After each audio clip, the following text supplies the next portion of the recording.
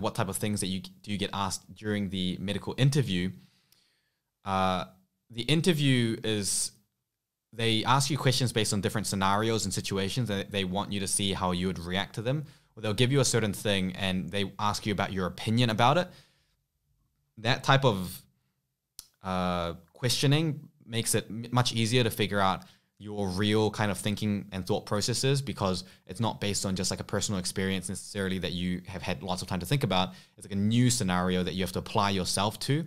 So it's harder to kind of like pre-packaged generic templated answers for, which you definitely should not be doing anyway, because that stuff is like really easy to spot and that will cause you to just fail straight away. It's like the worst thing that you could do. I won't go too much into the interview because it's not something that you should really be thinking about right now anyway. The best time to think about interview is actually around about this time in your first year.